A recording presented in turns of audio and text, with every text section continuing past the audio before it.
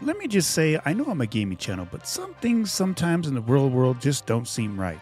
Whether that be government or just plain things that just don't seem right that you see, this right here happens to be one of the things that just don't seem right.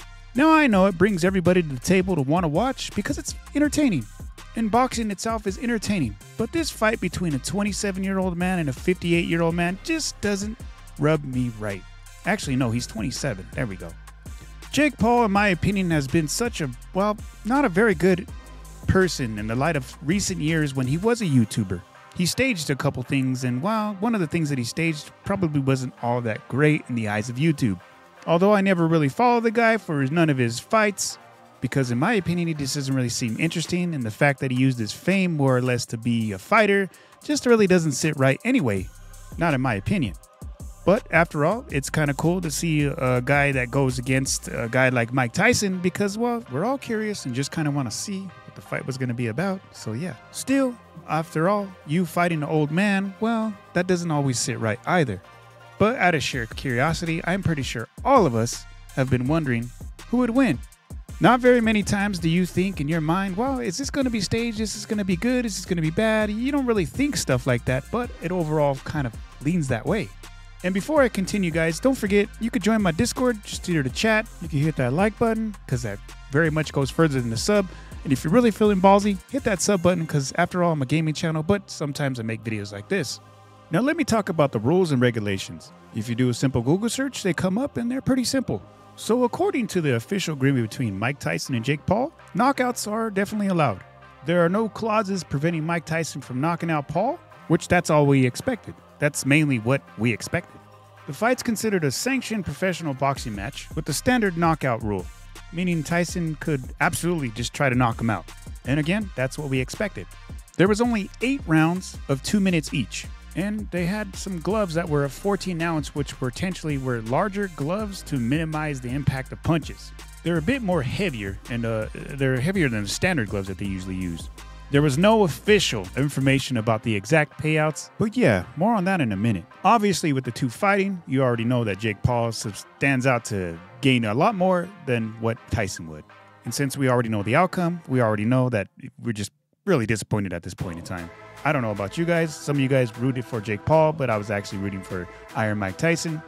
So one of the things that I seen in a video, again, this is unofficial, was Tyson had somewhere to earn about 20 million. And I believe Jake Paul had to earn about, 70 to 80. With that said, Mike Tyson unfortunately had to go all 8 rounds in order to earn that money. Which, if you think about the way everything was set up, it kind of seems like that. So when the fight started and you start to see things, I noticed Mike Tyson was biting his glove for some reason. And if any of you guys understand anything, it kind of looked like he was holding back. Now, is he fighting like a 58-year-old man? I'm assuming because he's 58, he's not going to move as fast and he's pretty slow. But that's just coming with age. At that age, it's a little bit harder. Plus, his knee was sort of jacked up or something was wrong with it. But you could tell a lot of times when he had a chance to hit Jake Paul, he just seemed like he was holding back. And at that point, a lot of people seemed to notice, well, this doesn't seem like Mike Tyson. If you've seen the videos, which I'm going to show you here in a second, you've seen all the videos where he was pretty much looking like, well, not like a 58-year-old man. I'm not sure what happened between the videos and the fight, but something along the lines, something happened. And to better validate things, I went and researched, and I actually found something. So unofficially, I guess there's a clause in the contract, something that normally, like us people, we don't actually see. But somebody by the name of Carl Froh, I believe I'm saying his name, maybe I'm saying it wrong, but this man claims that in the clause of Mike Tyson's contract, he can't actually knock out Jake Paul, which, well, if you watch the match, that's what it looked like. Him biting his glove, him holding back, him hitting areas where he could have at least hit him. Times when he could have took a punch and didn't, and just mainly only took, 97 punches? Jake Paul had about 279. Something just doesn't seem right. So this guy Carl said that he believes it was an even fight. This is something that he heard and something that he put out there, but again, that's just his word. I've also heard that this man really doesn't have a track record. Well, it's not that great. So take all this with a grain of salt. But when you actually watch with your own 2 eyeballs, or in my case 1 eyeball, you can clearly see that Mike Tyson wasn't normally playing like he should be playing. The way he acts, the way he was, even the way he was leading up to it, just didn't seem like him. Now, I get there's a lot of people that probably never seen Mike Tyson and just knows who Jake Paul is, and then they probably won't know. But for us people who actually know how Mike Tyson fights, how really dangerous this man could be, heck, this man could bite your ear off, or more or less your whole head off. With that kind of attitude that he takes his fights very, very, very serious, and to see him fight like this, it's night and day difference. And I'm not just talking about his 58-year-old freaking age. We're just talking about him as a person, so take it with a grain of salt.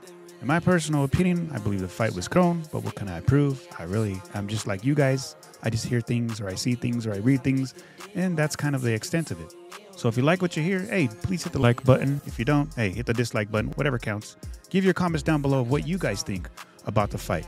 Do you believe it was also thrown? Because I do. And with that being said, hey, hit the sub, hit the like, and I'm out, guys.